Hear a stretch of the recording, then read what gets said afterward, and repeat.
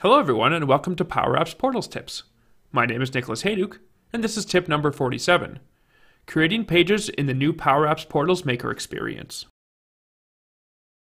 As part of the shift from Dynamics 365 Portals to PowerApps Portals, Microsoft has been significantly investing in a new authoring experience. In this tip, I'll show you how to create new pages in the new Maker experience. After clicking the Edit button on your portal from make.powerapps.com, you should see the New Page button in the top left corner. Clicking on that button will present you with a choice of layouts.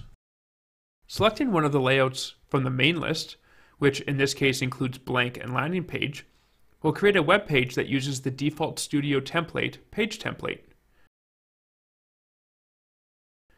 This page template is essentially blank. The layout you choose will then pre-populate the copy section of your web page to give you the desired layout, which you can then edit. You also have the ability to select a fixed layout, which includes any page templates you've created using web templates.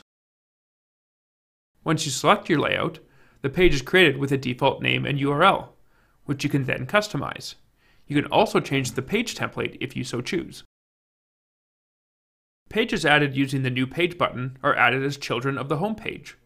You can also add pages as children of other pages by opening up the Pages area in the left-hand navigation, right-clicking on a page, or using the ellipsis button and selecting Add a Child Page.